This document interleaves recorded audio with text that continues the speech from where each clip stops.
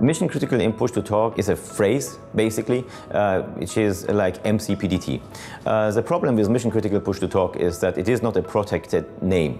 That means it is also misused by some other vendors which are offering push-to-talk to promote themselves on a better way. One of the key reasons why Vertel chose TASSTA is because they wanted to have a mission critical push-to-talk solution according to the 3GPP standard. The 3GPP standard from ETSI is supporting in the first place MCPTT, which is mission critical push-to-talk for the communication. The second phase what we are going to implement is mission critical data, which is MC data called, and that is basically for the data information like messages, pictures, files and so on, which we know of our daily life of messaging environment which we want to transfer.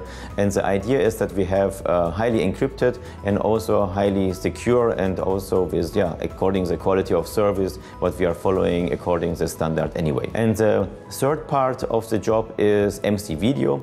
As far as we are running on mission on LTE networks, we can first time offer the first responders also mission critical video. The major idea is that we have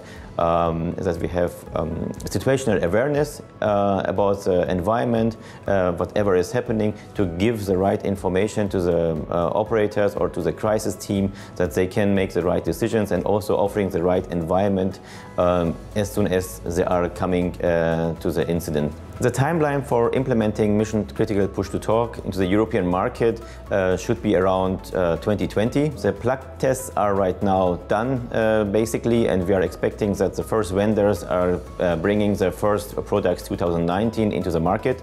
And what we feel is a heavy interest from the Australian market even right now to follow the same lead, and also to implement as soon as they can the mission critical push-to-talk under the 3GPP standard.